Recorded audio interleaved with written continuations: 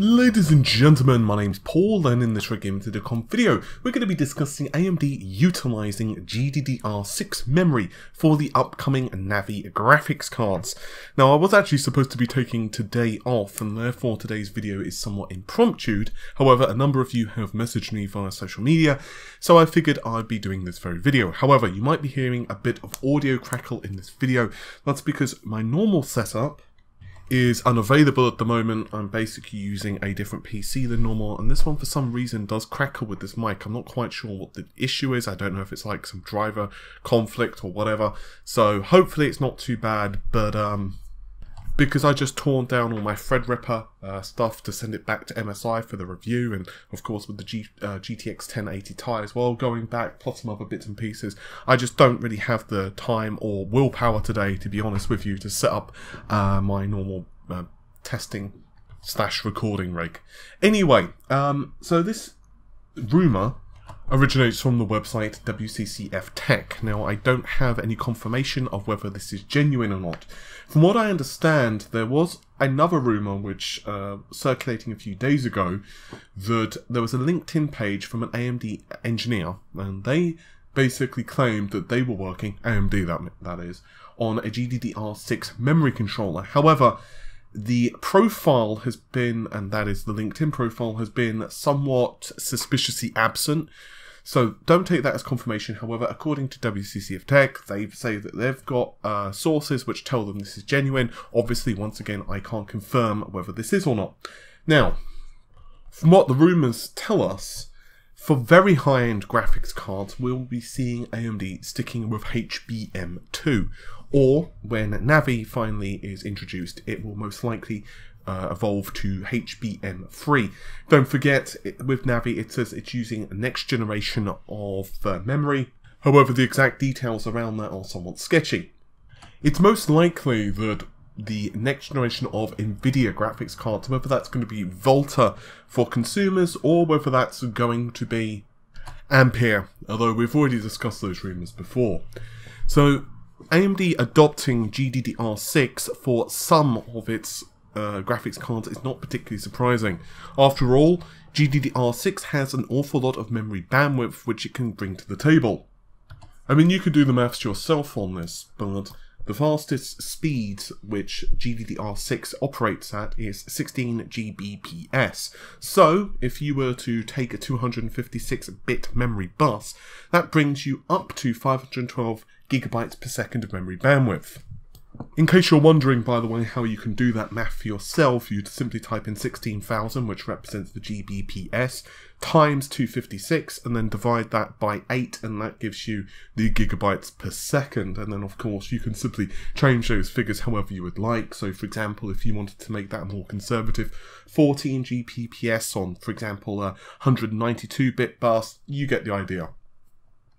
In short, for devices which aren't particularly power sensitive, in other words, where GDDR6 power requirements are not going to really push it above what AMD feel is going to be detrimental. For example, one of the reasons that Vega 64 and 56 were so instrumental in pushing HBM2 is because the power requirements for GDDR5 would have probably added about 100 watts onto the GPU, which obviously, given Vega's architecture, is not really going to fly.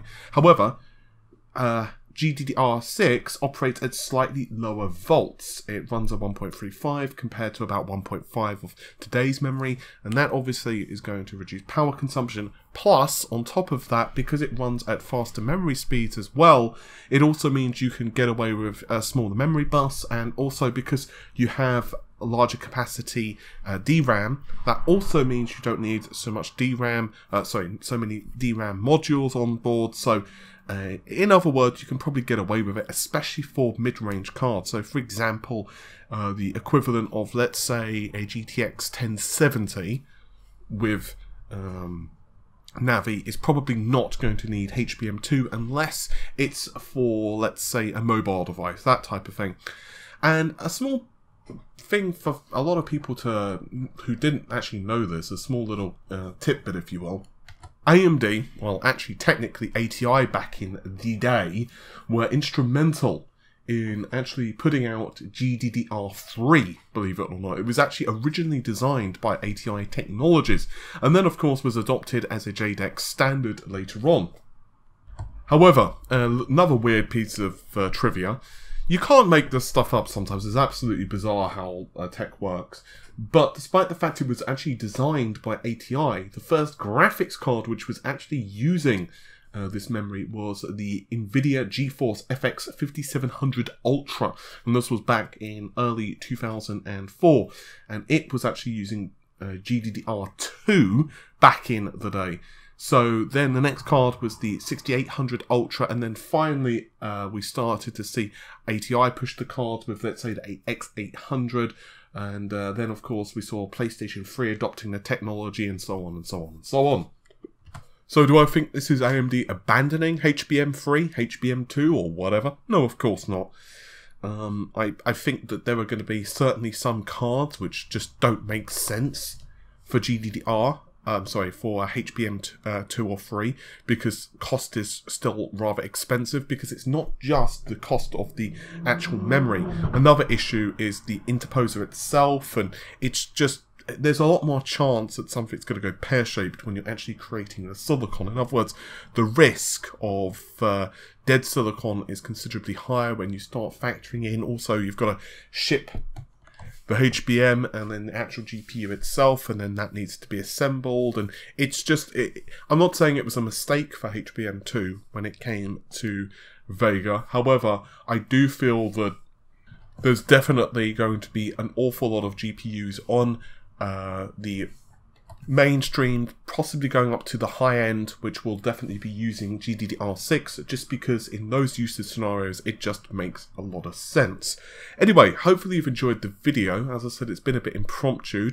Today I'm having a bit of an easy day, if I'm honest with you. I'm doing just a little bit of work putting together the GTX 1080 Ti. That's the gaming trio graphics card we actually got from MSI, so I'm just putting together those final benchmarks. It's actually a really nice card, to be honest.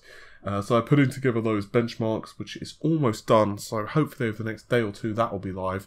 And to be honest, I'm just trying to relax a little bit, because I've just been hammered with the flu and colds and all that stuff, so I just figure a couple of days just to kind of relax and unwind is probably a good thing.